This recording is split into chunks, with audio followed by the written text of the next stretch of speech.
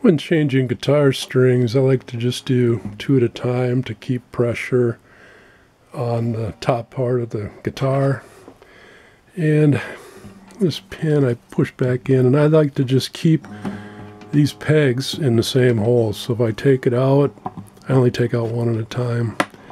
And this winder's got a tool on it, gets under there and pops those right out. So I put the ball or the nut down in the hole, and there's a groove on the pin.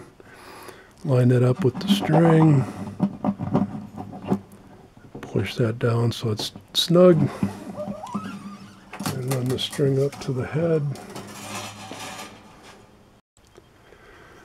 And then I've got the hole on this side, so I can run the string through that way. Just put that string through the hole. Run it through. And doing the Luthier's knot, pull that up tight, and I'm going to pull it back a little bit. I'm going to run and loop the string, go underneath this string, and I'm going to pull that, my right hand, I'm going to pull that up tight.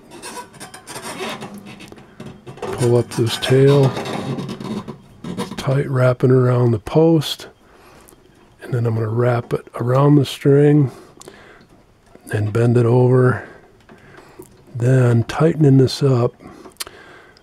Everything I want to do is to the inside. So I'm going to wind this so that the string comes around this side of that post.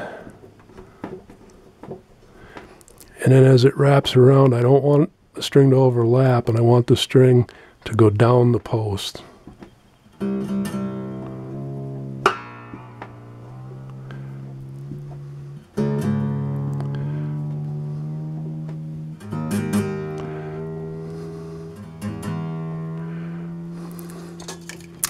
And that string should never come off of there with that knot. And I'm going to trim on this winder.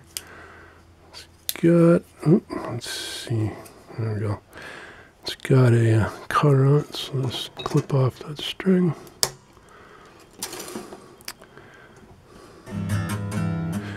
And then I need to put this one on, and all done.